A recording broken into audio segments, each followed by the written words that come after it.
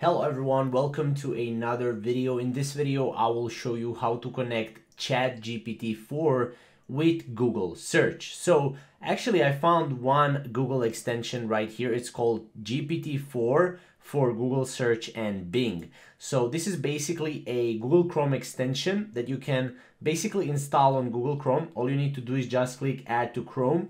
And then you can basically, this is basically what you can do, right? So as you can see, if you love how the way Bing integrates with its search engine and provides helpful web results, right? Now you can enjoy the same experience with ChatGPT on Google search with Google Chrome extension, right?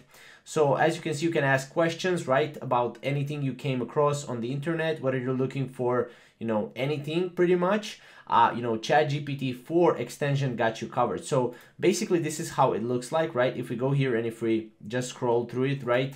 As you can see, for example, you want to say 5-day trip Mexico City for me and my family, right? You can put that in, right? And then GPT-4 will actually basically find you everything you need, right? As you can see, it's pretty powerful extension.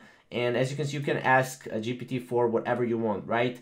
For example, right here, you can see it's typing in what are the news for today. And then, GPT-4 right here will give you all the answers you need for that particular keyword, right?